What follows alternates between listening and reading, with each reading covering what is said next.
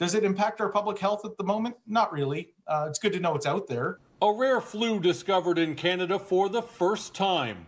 A case of H1N2, an influenza virus similar to H1N1, identified in a person in Central Alberta.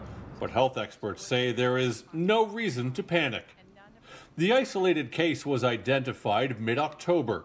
The person contracted the virus after coming in contact with swine, showed minor symptoms, and has since recovered. H1N2 is another variant or viral strain of influenza.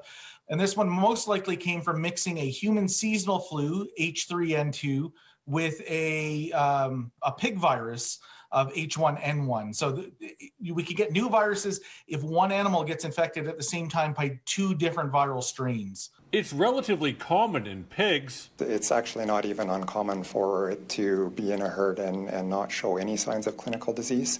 But when it does show up, typically it's pretty mild, similar, I would say, to what we would see in humans. There's some mild respiratory illness that can happen. It rarely spreads to people, with only 27 cases reported worldwide since 2015. The majority of them have a direct connection with an animal, and a small number of them have a connection with somebody who's in a household close contact situation. And for anyone concerned about catching H1N2 from infected pork, H1N2 is not a food-related illness.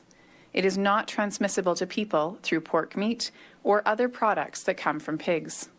There is no risk associated with eating pork.